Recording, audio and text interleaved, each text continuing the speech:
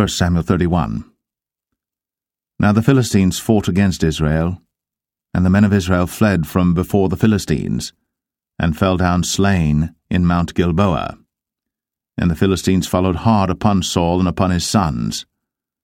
And the Philistines slew Jonathan, and Abinadab, and Malchishua, Saul's sons.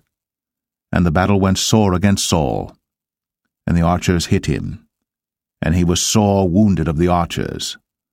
Then said Saul unto his armor-bearer, Draw thy sword, and thrust me through therewith, lest these uncircumcised come and thrust me through and abuse me. But his armor-bearer would not, for he was sore afraid. Therefore Saul took a sword, and fell upon it. And when his armor-bearer saw that Saul was dead, he fell likewise upon his sword, and died with him. So Saul died, and his 3 sons, and his armor-bearer, and all his men, that same day together.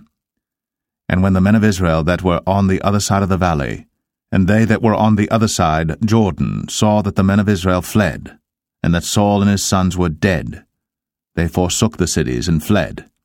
And the Philistines came and dwelt in them.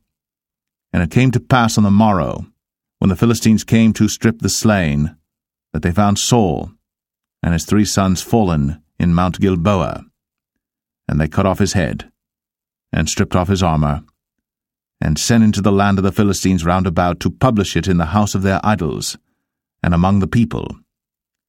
And they put his armor in the house of Ashtoreth, and they fastened his body to the wall of Bethshan. And when the inhabitants of Jabesh-Gilead heard of that which the Philistines had done to Saul, all the valiant men arose, and went all night, and took the body of Saul, and the bodies of his sons from the wall of Bethshan, and came to Jabesh, and burnt them there. And they took their bones, and buried them under a tree at Jabesh, and fasted 7 days.